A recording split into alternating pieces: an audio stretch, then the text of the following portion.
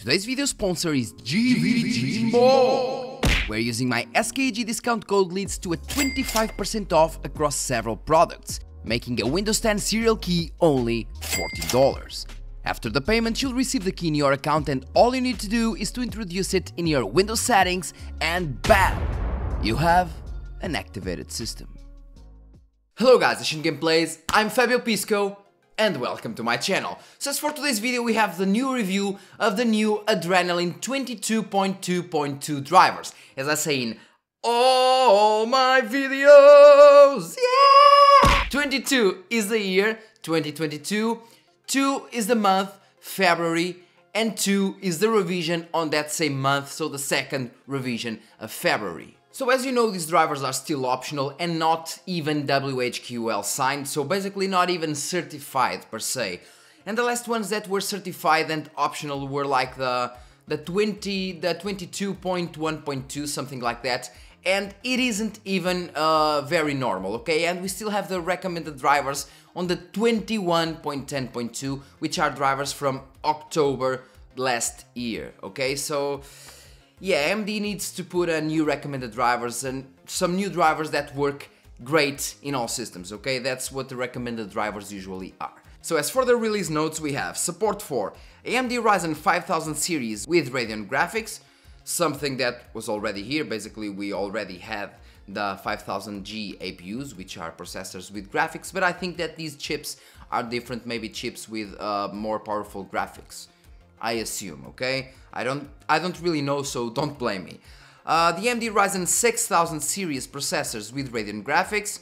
These ones, I know that they are ones with more powerful graphics, and some of them for laptops. Maybe the 5000 series processors with Radeon graphics are also for laptops. I don't really know. We also have support for Total War Warhammer 3, and we also have a really interesting part here on the AMD Smart Access Memory.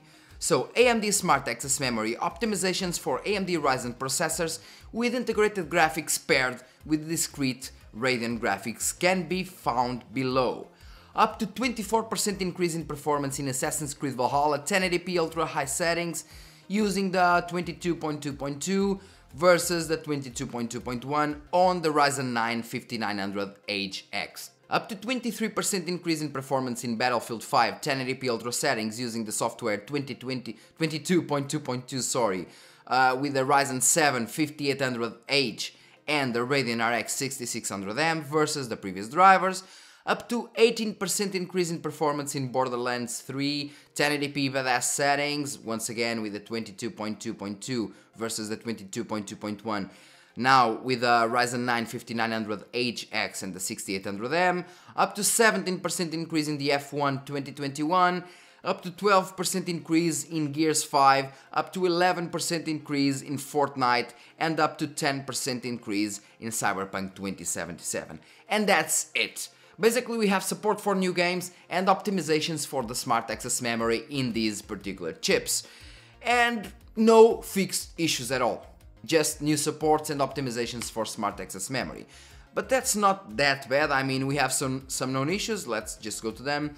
And we have some users on Windows 10 operating system may observe the absence of Windows transparency, a halo effect, while playing Cyberpunk 2077 on some AMD graphics products, such as the Radeon RX 570 graphics. Some users may observe an issue where indoor areas appear darker than expected. This is a problem with lighting, something that happened for example on the Vega 56, and it seems to happen also on the 570, okay? Interestingly enough, earlier versions like the 21.11.2 don't have these problems, and even the recommended drivers don't have these problems, but the most recent ones do. I don't know why, but they're there. If you really want to play Cyberpunk and you don't want these problems, just stick with the older drivers. Now, stuttering or lower than expected FPS values may be experienced by some users while playing God of War on some AMD graphics products such as Radeon RX 6900 XT graphics. And the keyword here is some, okay, some users. It doesn't happen to everyone, but some users definitely have this problem, okay? We also have the enhanced sync meme, which I won't even talk about because it's a meme by now, I told you. And the last one is Radeon performance metrics and logging features may intermittently report extremely high and incorrect memory clock values. And basically that's it. Once again, smart access memory optimizations, smart access memory optimizations, no fixed issues and some known issues from the previous version. So yeah, basically these drivers are just for the smart access memory optimizations and support for newer games, okay? There's not really much more to say. Yeah. Now, as you understand, I don't really have mobile chips to test this, if the smart access memory really improved or not. I suppose that the smart access memory wasn't actually functioning before, and they are actually implementing it now on those particular chips. That's my 2 cents, because those percentages are more or less what I have percentage-wise when activating smart access memory in my GPU, so I suppose that smart access memory wasn't really activated driver-wise, and now is, okay, with the drivers. But still, since I don't have those mobile chips, I will test with a 6800 2 games, one with a 6600 XT and another with a 5700 XT, to see if the smart access memory got any kind of boost on the desktop GPUs instead of these particular chips. Just for science, basically. I'm your meatball cannon. So yeah.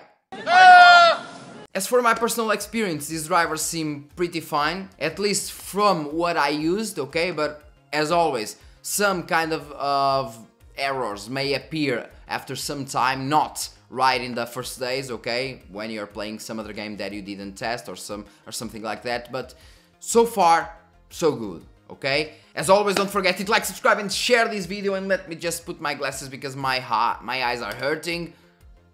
Yes. Hit like, subscribe and share this video because that really helps a lot. Don't forget, leave your comment in the comment section. Let me and let us know as a community if the drivers are working fine for you or not. If you're having some errors, for example, on VR, because some people do have errors on VR in recent drivers. So if you're actually using virtual reality, just let me know in the comment section if these drivers are actually fine for VR or not, okay? As usual, we'll have the side-by-side comparisons in the end of the video, and see you in the next one and in the comment section. Ciao!